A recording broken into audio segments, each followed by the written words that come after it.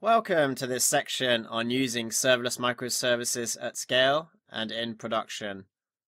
So even before you consider using serverless in a production environment, you need to consider whether it is suitable to use serverless computing at all. There are some specific use cases we will discuss where that's not the case and alternatives are just better suited for that type of use case. It's also important to consider any running costs in the equation. Then once you are ready to, or have already deployed your serverless stack in production, there are many considerations that you need to look at, as well as optimizations that you can do to ensure that your serverless stack is running efficiently and as cheaply as possible. In this section, we are going to take a look at when you should use serverless computing and when you should seek alternatives.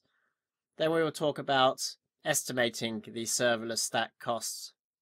Then talk about different scalability approaches for databases and event streaming. And then we'll talk about how our landers and other items in the serverless stack can be optimized in order to reach web scale, performance, and availability. Finally, we're going to conclude the course and we'll provide a quick overview on what we covered. Welcome to this video on when to use and not to use serverless computing. Let's review some of the key differences and the factors that you should consider when making your decision. In this video, we are going to take a look at why non-functional requirements are important, when you should find alternatives to serverless microservices and AWS Lambda.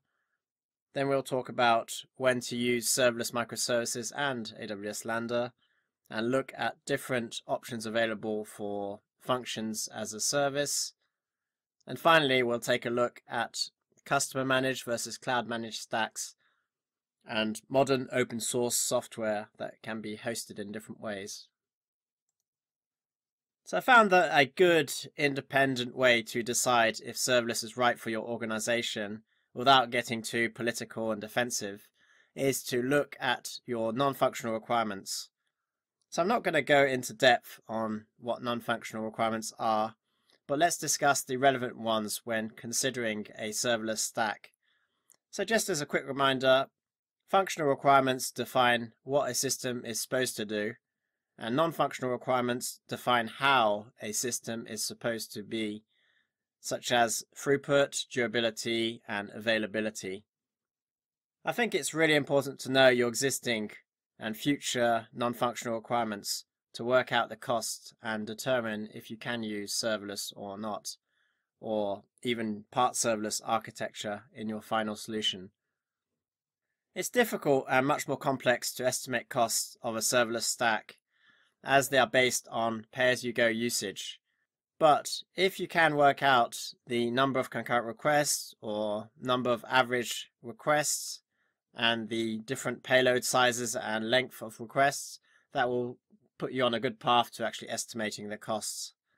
Also, knowing the service level agreements for the API requirements is useful, as the quality, availability, responsibilities between your services and clients are important and will help you define your requirements or non-functional requirements. As we discussed earlier, think about the CAP theorem. Do we need always up-to-date consistency, or having a few seconds or tens of seconds old data and serving that back to the user? Is that really that important? So this will obviously impact your architecture and also your costs. Finally, if everything goes wrong or part of the services or network fails, what do you do to recover? What will happen to the existing users, for example, accessing the systems or the user data? Usually what you do is look at disaster recovery. So if you want full disaster recovery or DR, then you need to think about these scenarios, which will also impact your design decisions, architecture, and overall costs. So if you're not sure of any of these, check the logs, look at the monitoring you already have in place, and estimate them based on that. And also speak with any of the key stakeholders in the administrative space, the DBAs, and the DevOps team if you have one. Although this course is about serverless, as with everything I do, I think it's important to provide a balanced view. Let's have a look at when serverless microservices and AWS Lambda are not suitable and what alternatives are available.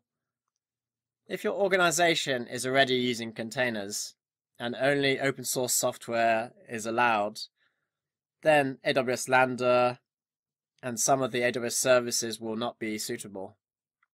If your non-functional requirements are to have a very low latency with strong consistency of maybe less than 50 milliseconds, excluding any caching, or if there's a very large number of requests per second, for example, maybe more than 3,000 concurrent requests per second, and again without having any ability to cache the data, then I'd say using a serverless stack will be slower and probably cost you more than having an always-on fleet.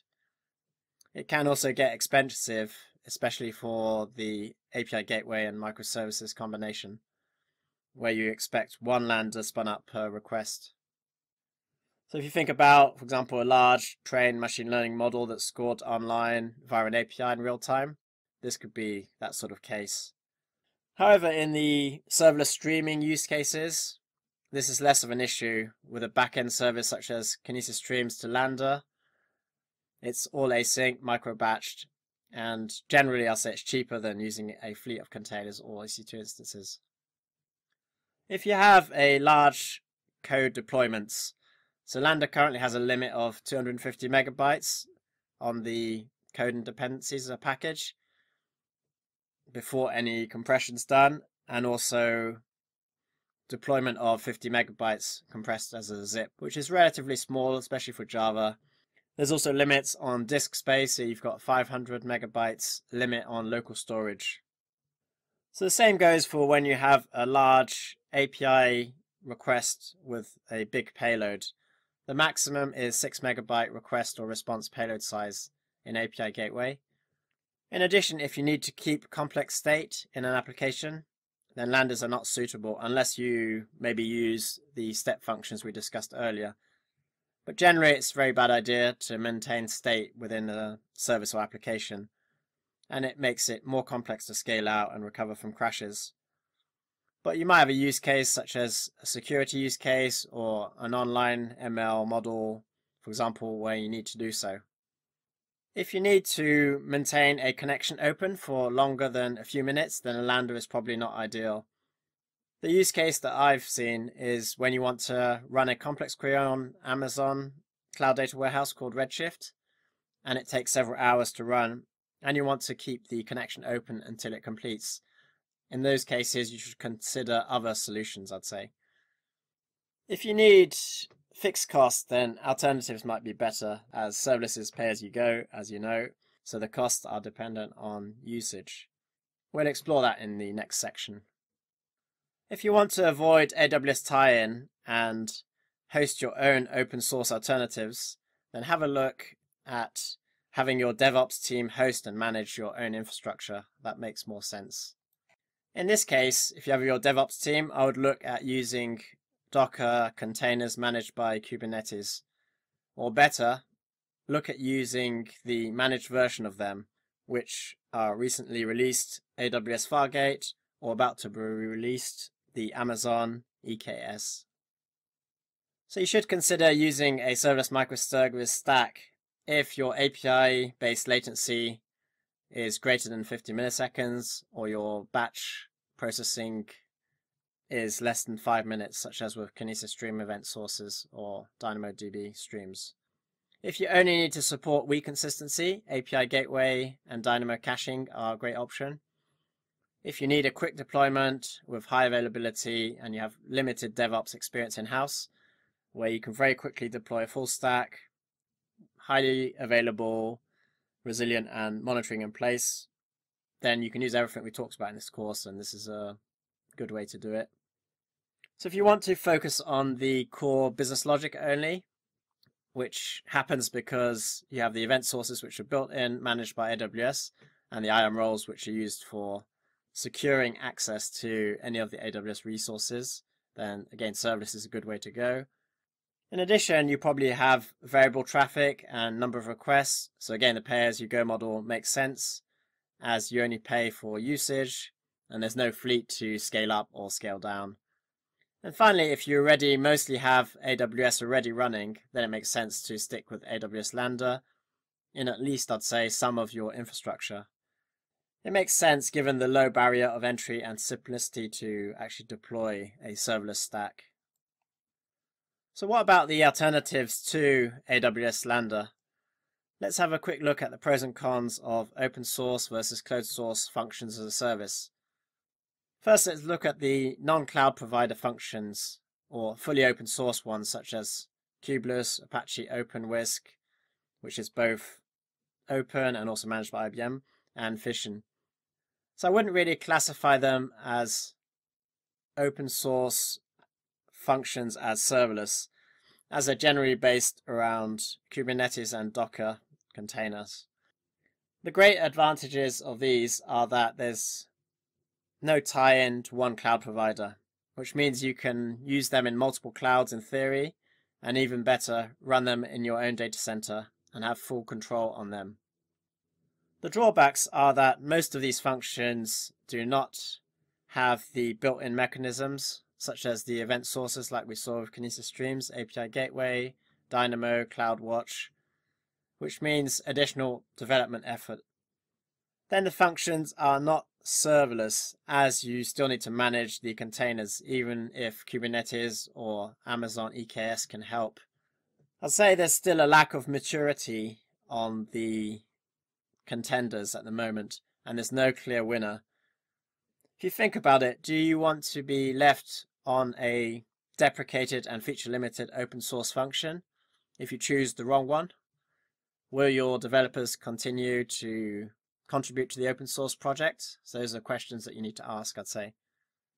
As an alternative, all cloud providers almost have or functions as a service at the moment. So we've got AWS Lambda, Azure Function, Google Functions, and IBM OpenWhisk. The advantages are that it is built-in event source and very well integrated with the rest of the cloud provider service. So that includes the security, the infrastructure as we saw earlier, and of course the only thing that you need to configure for AWS was the IAM policies and roles really for the security side. AWS Lambda is the most mature and stable function as a service. First came out in 2014. It's got the widest adoption, and in recent surveys of the State of the Developer Nation Q4 2017, there's already 44% of the developers who claim they used AWS Lambda already, with a much higher satisfaction and NPS score than other cloud providers. If you search Google Trends, you'll see the same. Everybody's using AWS Lambda over other providers. The downside are that you are tied to one cloud provider, which essentially makes it more difficult to move your infrastructure. The function, orchestration, and code is closed source. So for example, you have limits like the code package and sizes we discussed earlier. It can also be harder to predict the cost as it's pay as you go. Okay, let's go for a broader look at customer managed versus cloud managed stacks, which is a choice you will face. I'll give you some examples on how open source fits in my view. So there's three types of ways to host your infrastructure in the cloud. The first is to host your own open source software and services yourself. This could be in EC2 instances or containers. Then you can use open source solutions hosted either by the vendor rather than by yourself, or closed proprietary source managed by the service provider. The difference between hosted by vendor or cloud provider is usually that the vendor is an open source contributor, which means that any features are available a lot earlier, and sometimes they're much more advanced. But if you use managed services by a cloud provider, they will usually be much better integrated with the rest of the cloud stack, effectively saving you time on integration and deployments, for example. Okay, let's have a look at some actual examples. So this just shows you need to self-host your own services in cloud. So we could host our own Logstash, Elasticsearch, and Kibana ourselves with our in-house DevOps team, or pay Elastic to manage it for us. Or alternatively, we could use Amazon CloudWatch. For functions as a service, we could use Kubeless, or have our own DevOps team manage the Kubernetes cluster, use the open source version like OpenWhisk and have IBM manage it for us, or we could use AWS Lambda. Using Lambda means that you benefit from the built-in integration and security, whereas using the others, you'll have to do some additional work. For databases, you could install and manage MySQL in-house if you have DBAs available to back up and upgrade it, or used RDS MySQL, where all this is done for you by AWS, or you could use a compatible version, which is Aurora RDS or Aurora Serverless.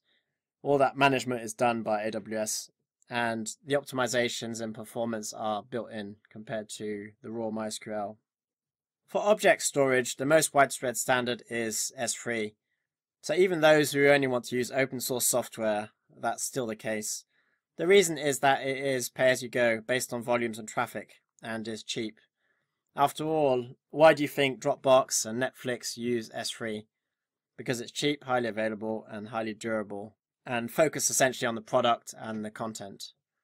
So if you want, you can actually host your own open source object storage server with the likes of Mini.io. I wouldn't be sure why you would want to do that, I'd say. Mini.io is compatible with Amazon S3 cloud storage service. However, the downside, as with other open source, is that, of course, you need to run your own cluster. Few do at the moment, I'd say, given S3 is highly available and durable at 99.9 with 9 % durability.